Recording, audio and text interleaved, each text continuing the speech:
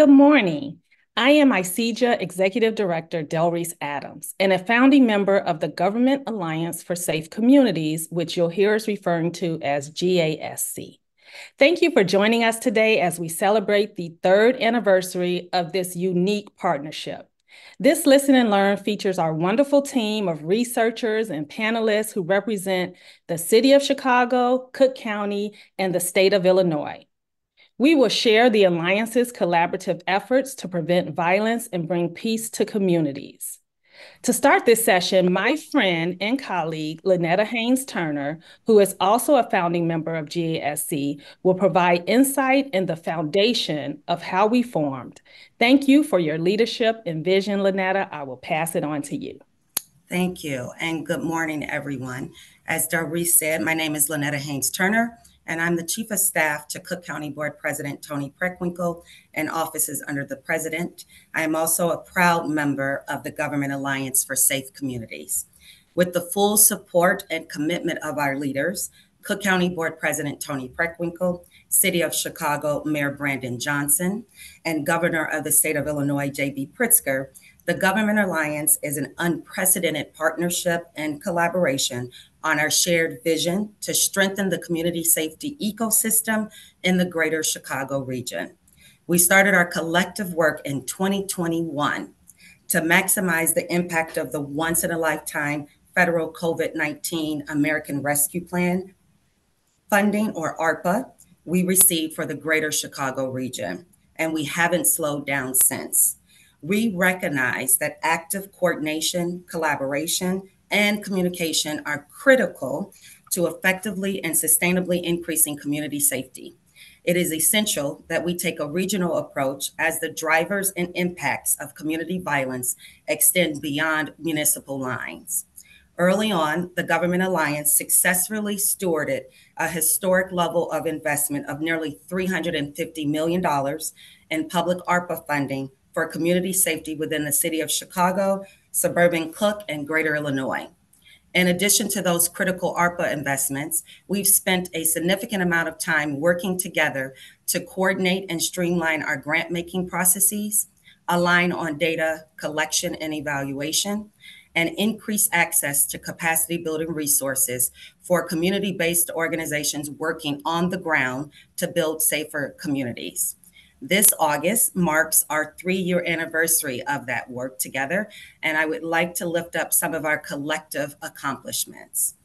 Recognizing the critical role of our 300 plus community-based organizations who partner with us to deliver frontline CVI services, we established a community of practice to support them and learn from each other. Special thank you to all of those leaders who fellowship with us on a quarterly basis to share information, resources, and data across our collective work. In partnership with the Scaling CVI for Safer Chicago, or SC2, a coalition comprised of business, philanthropic, and community leaders, our 3 principals have pledged their commitment to continue sustainable CVI funding beyond ARPA, which expires in 2026, and we are working closely with SC2 to ensure long-term impact for those CVI investments. In July, we launched a new website and capacity building resource library to create a centralized hub for information on our work, funding opportunities, and free capacity building resources, which is made available to any organization that needs it. Please visit ilgov.alliance.org. We just finalized a data sharing agreement, which is the first time in recent history that all 3 levels of government are leveraging shared data and analysis as part of the broader plan to transform the CVI ecosystem and increase community safety. And we are in the final stages of our work to develop and launch a shared model for capacity building service delivery to ensure that organizations delivering CVI street outreach programs are receiving comprehensive, consistent, and tailored programmatic and organizational capacity building support. While we're proud of the work we have done, we know that there is much more work to be done. And as they say on the streets, we stay ready. Before I turn it back to our moderator, on behalf of the Government Alliance, I want to thank our many partners in the fight with us, including the experienced and dedicated community-based partner organizations on the ground doing the critical work of intervening and disrupting violence each and every day. The Civic Consulting Alliance and the Boston Consulting Group, who are providing pro bono technical assistance support, for which we could not do on our own. The SC2 Coalition, who stand with us on our commitment to mitigate gun violence and has just raised $100 million towards that goal. And the Center for Neighborhood Engaged Research and Science, or Corners, who serve as our evaluation partners from Northwestern. We also could not do our work without the funding support and championship of our respective legislative bodies. So thank you to the members of the Illinois General Assembly, the Cook County Board of Commissioners, and the Chicago City Council. Last but not least, to the members of the Government Alliance and those colleagues who support our collective work, thank you. Happy 3-year anniversary. And I continue to be humbled by your commitment, your leadership, and the camaraderie we have built together. Without further ado, I'd like to turn it back to Director Adams. Thank you very much, Lynetta. And I have to say, you could see in Lynetta's remarks that this is truly an innovation, something very special that's happening in Illinois, where we call it One Table. And it's not just government, which we'll highlight today, our unique collective work, but we also have philanthropy, business, community-based organizations, and all the very necessary partners that are needed in the ecosystem to drive change. So thank you again, Lynetta. Now we will turn it over to Whitney Key-Towie, who is Cook County Justice Advisory Council's Director of Data Research and co-chair of the GASC Performance Management Work Group. Whitney will provide a presentation on the importance of data cohesion in funding management. Whitney? Thank you, Director Adams. Hello, everybody. My name is Dr. Whitney Key-Towie. I am not only the Director of Data and Research at Cook County Justice Advisory Council, but I'm also the co-chair of the Performance Management Work Group. And we are excited to talk to you today about our steps towards data cohesion and standardization through the GASC.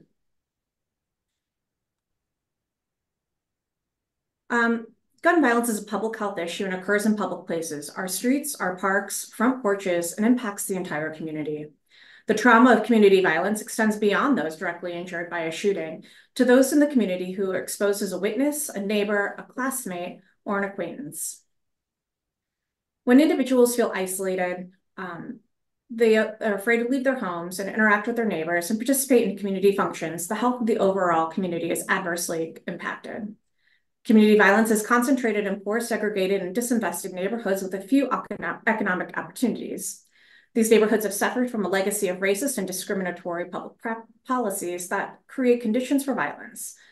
Consequently, Black Americans are disproportionately impacted by gun violence, and a small number of those people within these disinvested neighborhoods drive the most violence. They're often caught in cycles of victimization, trauma, retaliation, and disconnected from work, school, and the lack of community supports that help them heal. For generations, policing and incarceration have been the primary means for gun violence in underserved areas, and these systems have been ineffective and perpetuated or exacerbated racial inequities. Community violence intervention programs are designed to reduce gun violence in the most impacted neighborhoods through outreach by credible messengers who work with individuals involved in gun violence.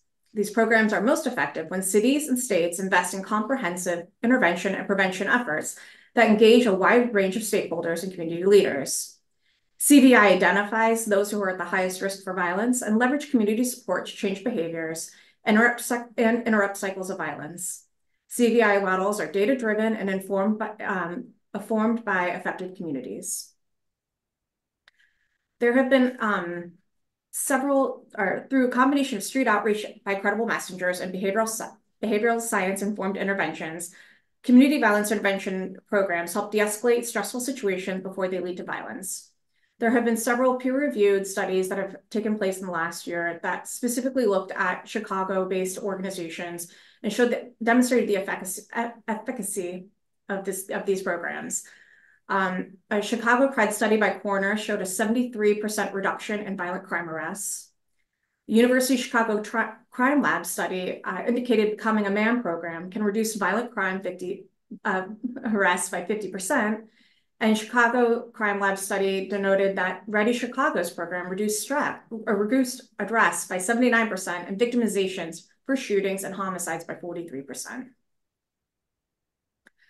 For the performance management work group, we've taken strides in really trying to work together and identifying and how we operationalize certain definitions. So in 2021, when the organization started coming around, we started identify what our common definition of CVI is and really how we start defining it.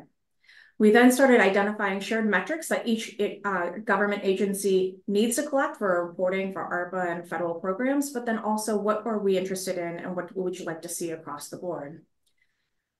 We started agreeing upon shared definitions of these metrics across the board and really coming up with a standard definition. So we're all speaking the same language. And so community violence for the state is not different to the one of the city nor the county.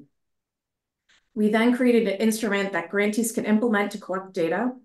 We implemented that in September 23, and we revised that based on community feedback in July 24. And we're in the process of revising that instrument once again to really reflect an easy effort for our grantees to report the information, and then how are we able to synthesize that information on the back end. We then use the aggregate data at the agency level. So all agencies under the county, for example, we take all that information and report it to the GASC, and then we also report that as a whole to the GASC. We do that on an ongoing basis, but we do have quarterly report outs through our community of practice meetings that happen once a quarter, both virtually and in person. So we can share and be transparent with the data that we are collecting. And as Ms. LaHaines-Turner said earlier, we've also drafted and executed a data use agreement that outlines our data storage and use this past July, which was quite historic. So why is this important? So it's really important to have standardizing our metrics allows us to have government agencies be able to speak the same language, that we're all talking the same talk. It's really important to have a cohesive understanding and voice to communicate our successes and shortfalls to our stakeholders at large, as well as our community members. Streamlining our resources and really not duplicating our efforts in the field help understand our investments, as well as we're not being wasteful in any sort of way. And then it provides insight to inform the evolving work and the scaling of the CVI ecosystem. The GASC Performance Management Group was very cognizant of creating an instrument that would be implemented across agencies regardless of their data capacity needs, or data collection barriers. So we created an Excel format that all agencies are able to collect and report out. These are then sent to their respective funding agency. And then each agency is able to aggregate the data and then report it out on the GASC level. So for example, census data has been collected. I'm only reporting on our 2.0 instrument tool, which was implemented in July 23.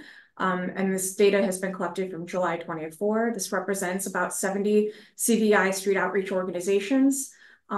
Over 20,000 individuals have been served, which is quite significant. And those are people who are continuing on an ongoing basis of services being provided. In terms of new individuals, for that last quarter that was been reported, almost 9,000 individuals. So you can see we're really making strides within the community.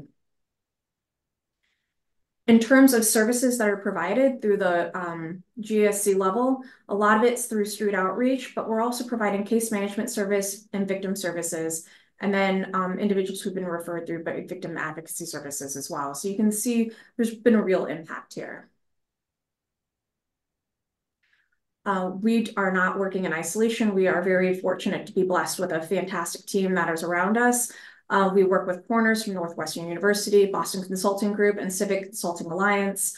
They've been really instrumental in helping us understand our collective funding efforts across the community in terms of understanding how much money we're investing in one area and are we seeing those residual impacts throughout that area as well. And don't take our word for it. It's really meaningful to our community agencies as well. We're blessed to have Build as one of our grantees. And they were fortunate to share a quote that says, GASC has shown us that even when faced with a huge complex issue like gun violence, when different government agencies pull together, we have so much more power to fight it. These game-changing grants that help us do it all, hire more anti-violence mentors, open summer camps, and host joyful community festivals. Thank you for understanding that peace doesn't just happen, you have to build it. So thank you, Build.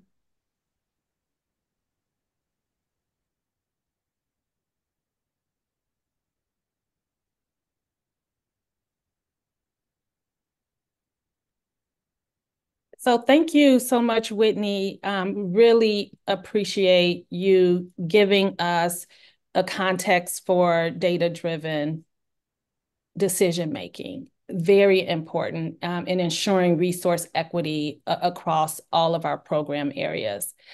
So now we actually have a very fun part of our Listen and Learn today, where we have a panel, a very special panel for you, who will share the insights on how the GASC combines data and performance measurement with capacity building and effective resource allocation to support organizations working to bring peace and safety to our communities.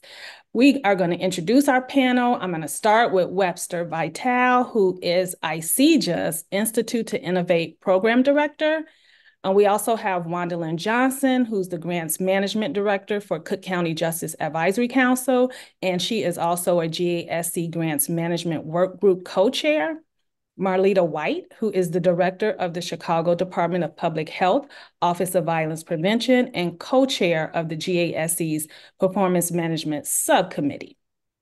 Lastly, we have Joshua Coakley, who is not a part of the GAC, but a very instrumental part of our ecosystem. He sits on the GAC's Community of Practice Advisory Committee chair, where we have various community-based organizations as a part of that. And he is the Executive Director of Target Area Development Incorporated. So give a warm welcome to our panel, and we will just dive right in. So if I could ask the first question to Webster. Webster, if you could talk a little bit about how capacity building is key to actually building equity across community organizations in Illinois that are working to address community violence. Tell us about Eye to Eye and the role it plays in supporting community organizations. Thank you, Director. So the Institute to Innovate, commonly known as I2I at the Illinois Criminal Justice Authority, is really designed to provide capacity building and technical assistance to localized grassroots organization. Our mission is simple. We really want to empower statewide community-based organizations by really providing tailored support to strengthen infrastructure, increase sustainability, and really address those critical capacity needs, especially for those community violence, those addressing community violence and other critical social issues. So really at its core, I2I is about empowerment. We know that community violence is a complex issue, really requiring a multifaceted response. Community organizations are often on the front lines, really directly engaging with those affected. So however, many of these organizations, especially those in those underserved areas, really face challenges that hinder their ability to provide effective support or interventions because of limited resources, gap in training, other difficulties in really being able to sustain their efforts over time. And this is really where I2I step in, because our primary mission is really capacity building.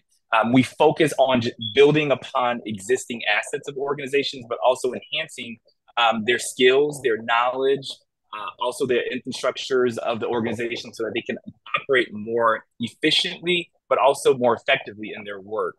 So through our targeted training workshops, our ongoing technical support, as well as our one-on-one coaching, Eye to Eye really helps these groups by providing a solid foundation This isn't just about offering a temporary boost, but really about creating a long-term sustainability so that these organizations can continue their work, but especially when those external support starts to diminish. And more importantly, Eye to Eye is really deeply committed to equity. We recognize that communities most affected by violence are often those that have least access to resources. So Eye to Eye really try to prioritize support for these organizations by working in these marginalized areas, really ensuring that they receive the necessary tools and guidance to really make the impact that they're working on within their communities. And so we do this by leveling the playing field, allowing organizations to compete for funding, form strategic partnerships, really help to advocate effectively for their communities. And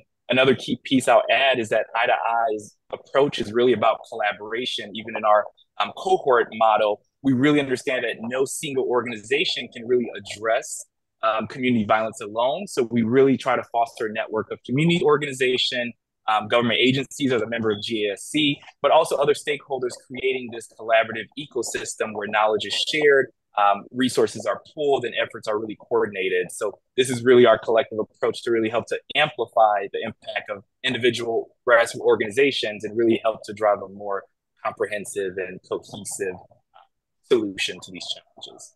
Great. Thank you so much for that, Webster. And what you described was what maybe the state of Illinois through ICEJA is doing, but GASC has embraced Eye to Eye as a collective strategy as we look at capacity building as one of our central priority areas for our collective work. So I did see there's a link in the chat that please feel free to peruse that website and get more information. Well, you brought up, Webster, some key points about capacity building. One of the things that Lynetta shared in her opening remarks was that the GASC is really looking at how do we tell a collective impact story around our violence prevention funding. And we talked about the unprecedented dollars of ARPA. So I'm going to turn to Marlita. And if you could describe the GASC's efforts to measure the impact and reach of grant funding, what successes have you identified based on data reported to date? Thank you, Director. One thing I think you've all heard already, or first let me say good morning to everyone. You've heard already from Whitney the work that we've done to create a shared data collection environment. And so I would say that that would be the tool that I'd put forth as the primary vehicle for this kind of collective storytelling. We definitely recognize that data exists in various forms, and there are many challenges trying to understand and prioritize which data points are the most meaningful. And that is something I think that the performance management team and the GASC together has been able to really wrestle down which are those primary data points that we are going to prioritize in this data collection environment. I would say that because we are various funders, we still do have other interests and other data points that we are still trying to reconcile and figure out how to lessen the load on the individual grantee. But nevertheless, we have what we call our community violence intervention, or CVI metrics tool. We are on our 2.0 version. And that tool is what we have all of our grantees utilizing. And then quarterly, we do a data share, and all of that data then comes into our through one of our partners within the GASC, and then we are going through the process of cleaning the data and then also sharing that data out to our partners in our quarterly convenings that you all have heard about already. But also, this is additional data that the partners are looking at and using that to make really, I think, strategic decisions, especially around where capacity building is needed, but also helping us understand collectively who's being reached, who may be being underserved. What do we learn differently and better about the kinds of interventions that are being called upon, mediations and other kinds of hands-on interventions that the providers are initiating in the communities. We're learning about how to right-size our expectations as funders, which is always, I'm sure, the grantees would appreciate that, but also how to speak in single and unified terms in terms of what we're looking for and what is available, what's being provided, and what those barriers are.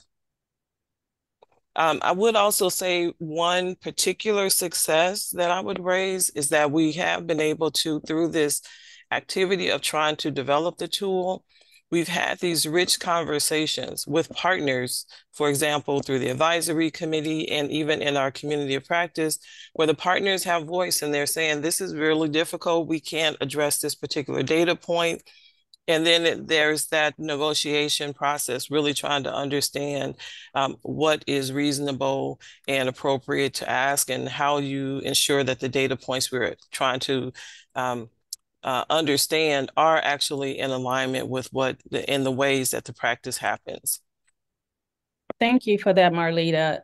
Just key points to lift up. Many of you are on this listen and learn to hear of how we collaborate, but I hope you're hearing that government's getting smarter, that we're learning how to work better with you as community organizations, and what Marlita shared is a testament to that. So I'm going to pivot to Wandalyn now for her to talk about how the GASC is examining the grant-making process, right? How do we ensure effective, equitable, and sustainable grant administration, specifically for CVI organizations across Illinois? What has been happening? Like, what gaps are you seeing, and what improvements have been made? Okay. Well, thank you, Director Adams. Well, immediately in 2022, GASC, and at that time we were the Intergovernmental Partnership, IGP, worked to streamline our ARPA notice of funding opportunities that was coming out then at that time. First, we worked to define key service categories and definitions. We also worked to coordinate the release of our funding opportunities for each agency to make sure that we are streamlined, and we were working collaboratively with our notice of funding opportunities. We looked to ensure that the timelines were aligned, and also sought to streamline the information that was being requested in our notice of funding opportunities. And going forward, what has been taking place since 2022 and beyond, we continue to work to coordinate and streamline the grant-making process. We established the Grants Management Work Group, which was established in 2022. One of the key priorities of the Grants Management Work Group is to look to improve the administration of public grant funding. We look to assess and enhance grant processes by gaining a better understanding of what each agency is doing, and how we can align our information and share information and resources. And finally, as Marlita had mentioned, with the establishment of the Performance Management Work Group, both Performance Management and Grants Management Work Group work to collaboratively streamline data submission processes and via the development and dissemination of the CVI 1.02 and now the 2.02 tool. Thank you, Wandalyn. Lots of great work happening in the GASC around performance measurement data. It is a data-driven process that we try to take, but we would be nothing without the voices of our community of practice and getting that insight, as both Marlita and Wandalyn raised up, to help inform our work, to help really build the tools and the strategies that we as government think is important. We definitely have to make sure that we're meeting organizations where they are. And so that's why I'm so honored that Joshua has joined us today and can really speak from that lens and share.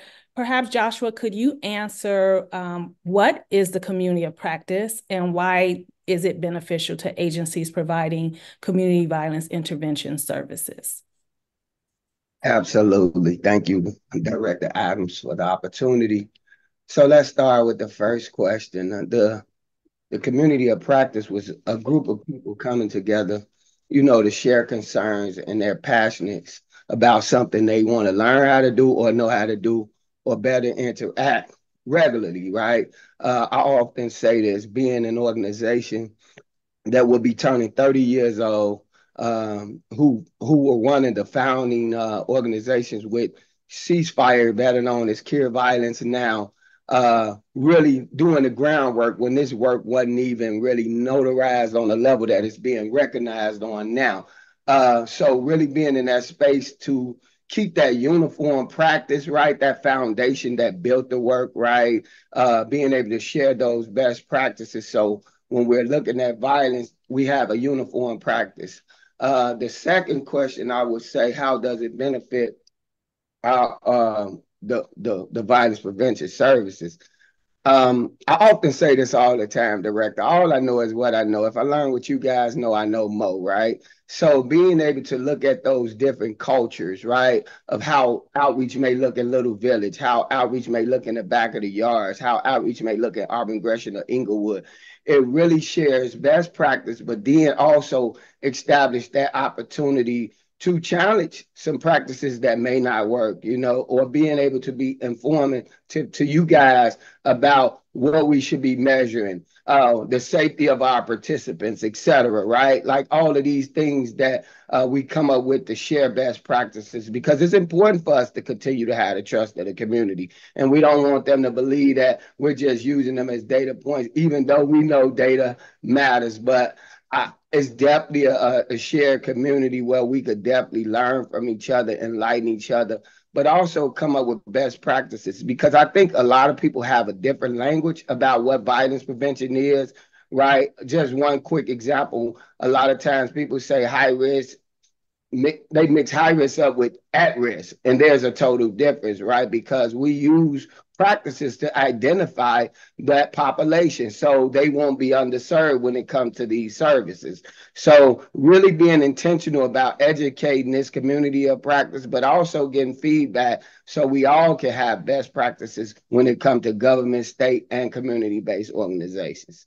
Thank you. Absolutely. Thank you so much, Joshua, for that answer. And if you were a fly on the wall, we've had many meetings as a GASC. I know we're presenting in front of you today as this cohesive group. We've had some knockdown conversations, right?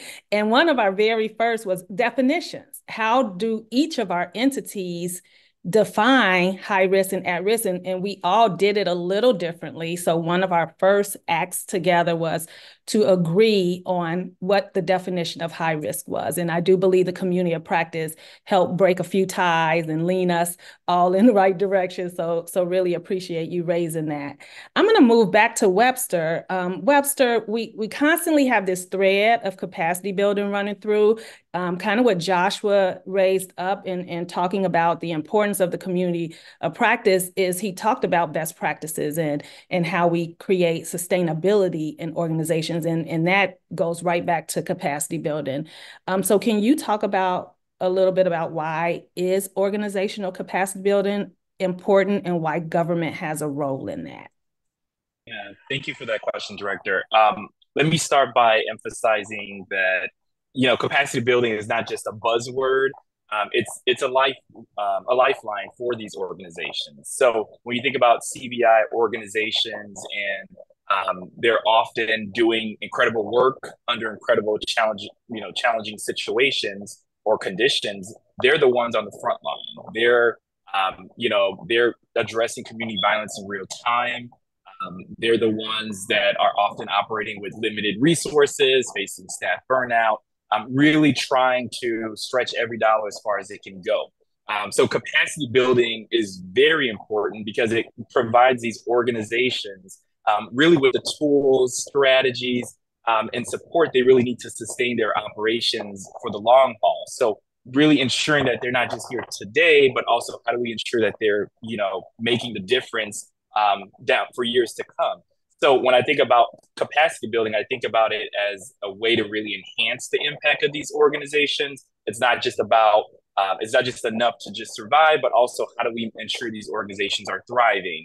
So really, by really strengthening their internal structures, improving those management practices, I think really investing in their staff development and really helping them to deliver services more effectively is really where capacity building come into play to really help reach more people, but also provide higher quality interventions as in a way to sort of really adapt to new challenges. As we do know, capacity building helps supports really with innovation and growth, especially with the nature of community violence is constantly changing.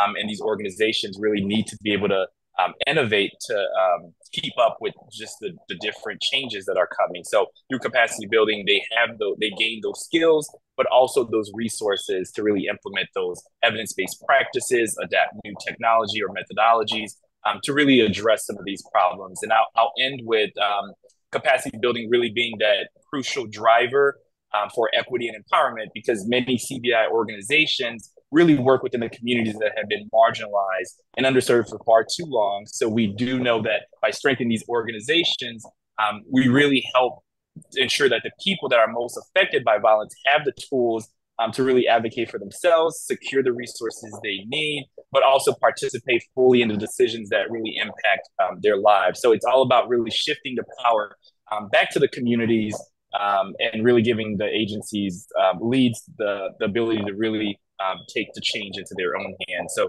I think I would say capacity building is absolutely essential for this group, just to ensure sustainability, really leveling up impact, and really driving innovation and promote equity. So if we're really serious about changing circumstances around violence, we really need to be serious about building up these organizations that are doing this work every day. Yes, absolutely. I love that comment about sustainability, because what we know about our own communities is that when service provisions are available and when they, to your point, Joshua, are trusted organizations that have longevity and history and families know and trust them, you have healthier communities, right? So Marlita, we love talking about data. It's probably people in here that, you know, when we get to the data questions, they turn their sound down a little bit, right? Because it's complicated and reporting, it triggers people and makes them unhappy.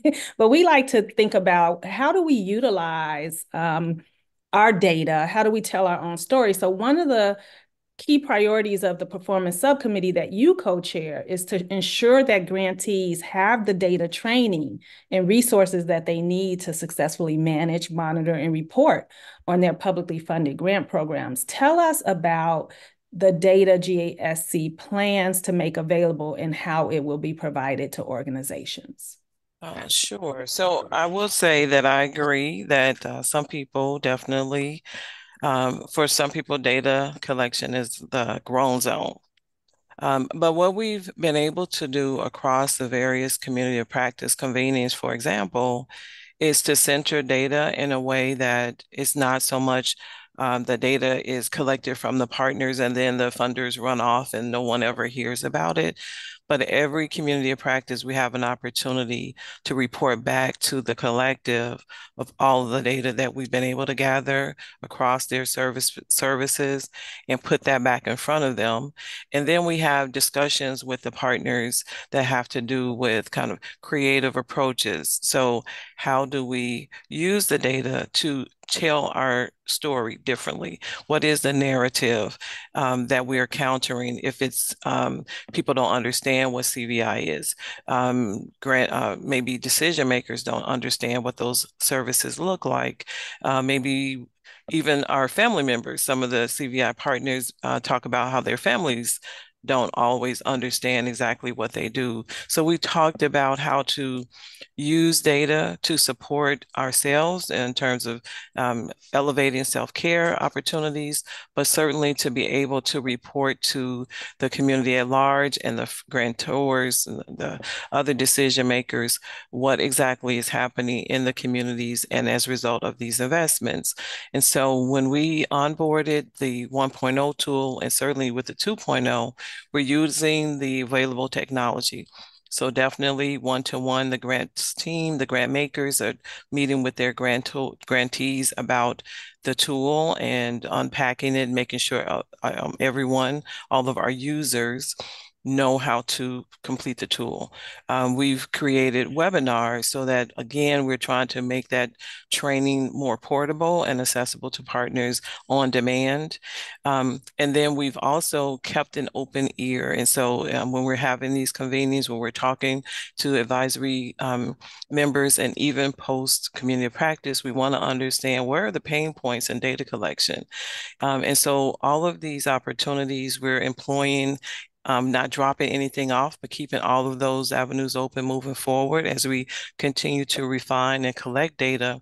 The idea in terms of future use is that we are at least quarterly likely to be putting that data through making that data available to the public using the GASC website that you all have mentioned already. We also will continue to do the kind of data discussions and roundabouts in our community of practice with our partners and the grantees to make sure that we are maximizing the data that we're gathering and learning from it, encouraging continuous quality improvement at the homes of our various community partners, but also how GASC itself continues to learn from the data we're collecting. Thank you so much for that, Marlita. Wandalyn, if you could piggyback on that, how has the GASC engaged with funded CVI organizations to better understand the successes, challenges, and lessons learned in the field in general? Absolutely. Well, previously, as many have mentioned here, our community of practice certainly takes up the banner for that. The CVI Community of Practice was established in 2022 with its first convening held in September of 2022. Since then, the CVI Community of Practice continues to be a great resource for CVI-funded agencies to share experiences, successes, and challenges in the field. GASC partners, we work alongside the CVI Community Advisory Committee, which is representative of the community and CVI organizations. And they help to develop content for the CVI Community of Practice convenings. Since the establishment of the Community of Practice, we've held 5 CVI convenings, 3 in person, 2 virtually, with the most recent convening on July 17th.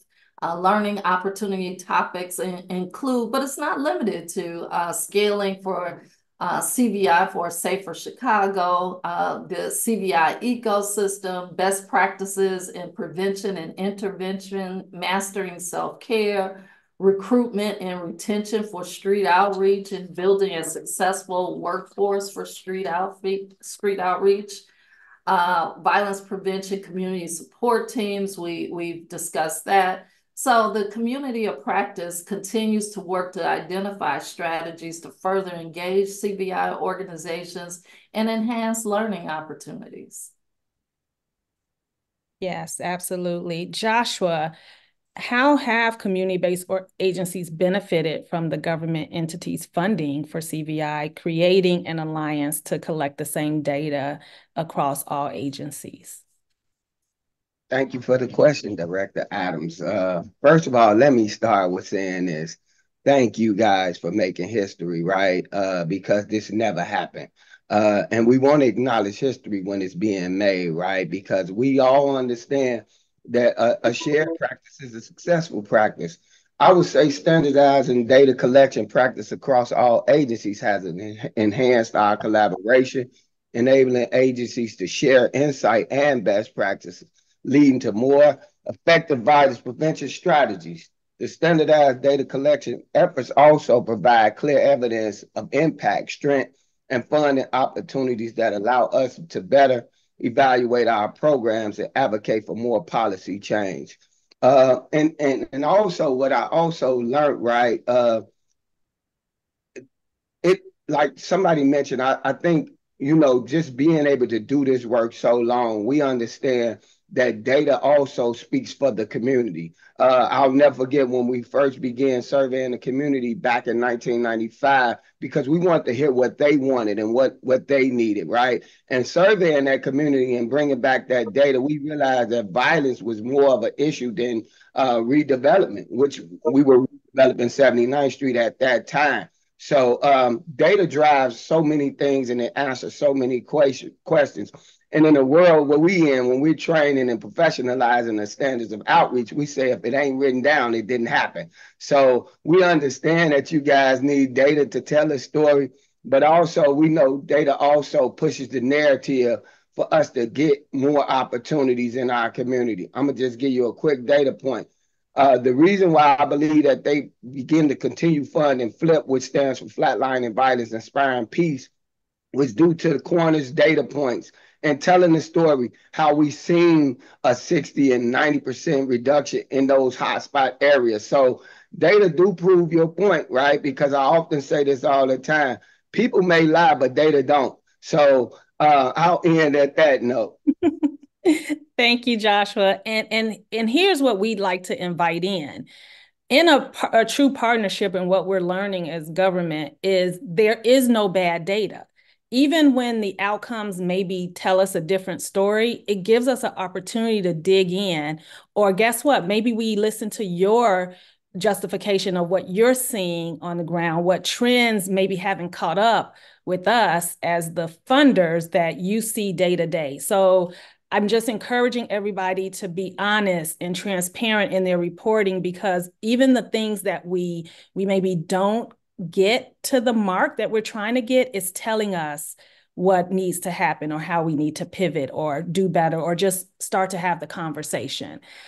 So I am going to kind of land there with this amazing panel and give everybody one last thought. If our audience is very broad, it's service providers, it's government agencies, it's people from different parts of the country who want to do something similar to a collective, collaborative approach. So if you had one takeaway, kind of based on our capacity building and all that we've discussed, you have 1 minute to give people those golden nuggets, and I'll start with Wandalyn. Thank you, Director Adams. Well, we have to think broadly about the ecosystem in which CVI providers operate and ensure our coordinated grant-making strategies. Also, strategically fostering support for other complementary models of care operating in neighborhoods with significant CVI investments already in place. For example, positive youth services, services supporting women and girls, and services that concentrate on mental health crisis and support for survivors and victims of gun violence inherently overlap with CVI services. GASC entities are always keeping this in mind as we steward limited resources and foster strong collaboration amongst partners and communities most impacted by gun violence. We also want to keep making progress on bringing down the barriers to participation in government grant opportunities, including more universal grant applications that can be accepted by each GASC entity and conforms with unique procurement barriers posed at each government level. Thank you.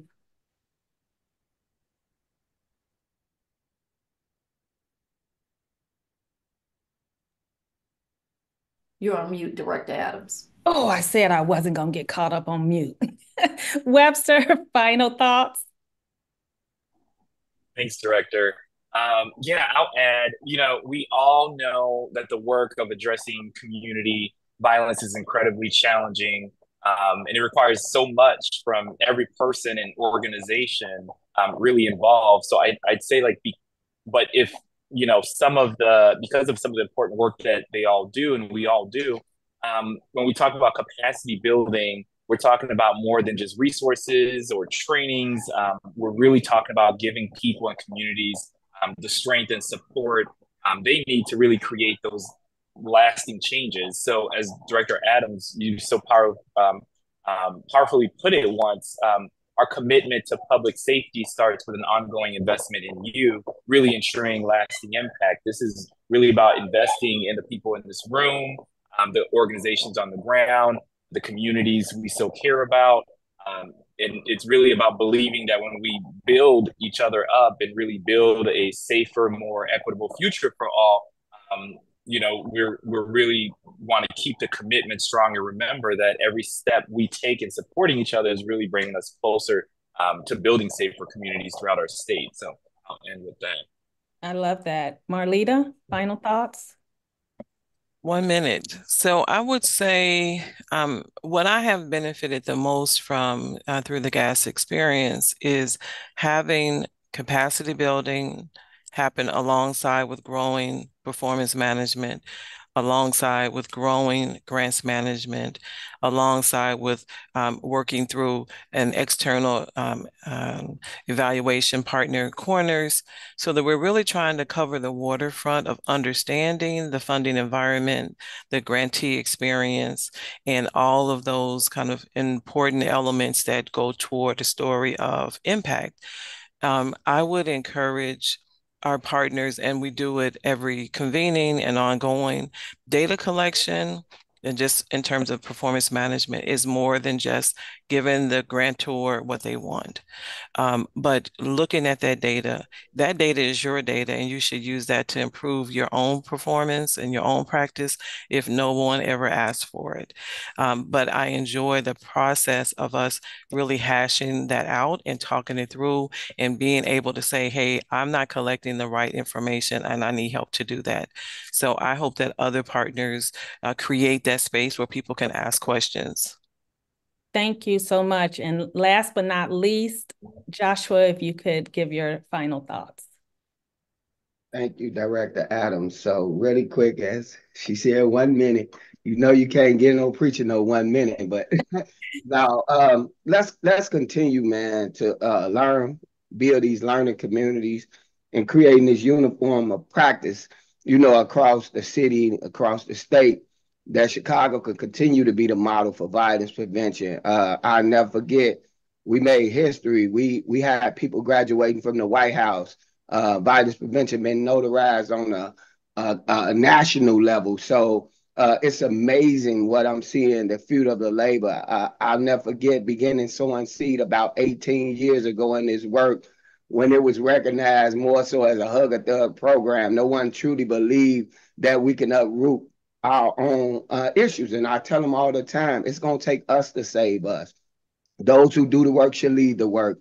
And I truly believe that if we awaken the spirit of leadership in our communities and empower people that's actually harmed by these root causes, they will be the change that we need. So I'm just super excited about our future.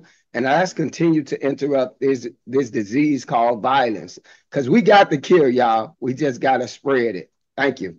Thank you so much, Joshua. I was nervous about going after you, but since my job is just to close us out, I think I'm in a safe space. So thank again our panelists and give them a round of applause. Amazing job and great information. I also want to thank Lynetta Haynes-Turner, Chief of Staff for Cook County Board President Tony Preckwinkle, and Whitney Key Towie, who is the Director at the Justice Advisory Council, for her presentation and for sharing your insights with us today. As we know, your time is valuable. I hope you found the session enlightening and inspiring, and that you got nuggets today that you can take away with you, that you know how to access more research, more resources as a result of this listen and learn. But to learn more, please visit the GASC website at www.ilgovalliance.org. You will also receive a survey. Feedback is our gift. So please share your thoughts. It will impact what we do in the future and what events we offer. I did see a lot in the comments about the need to learn more about capacity building, and we definitely have a lot of thoughts on that and some great work that's coming down the pipeline. And so that could very well be our next gathering together. So without further ado, I will give you back time to your afternoon. We all sincerely thank you for joining us today and learning about the incredible collaborative work that is happening across the state of Illinois. Have a great afternoon, everyone.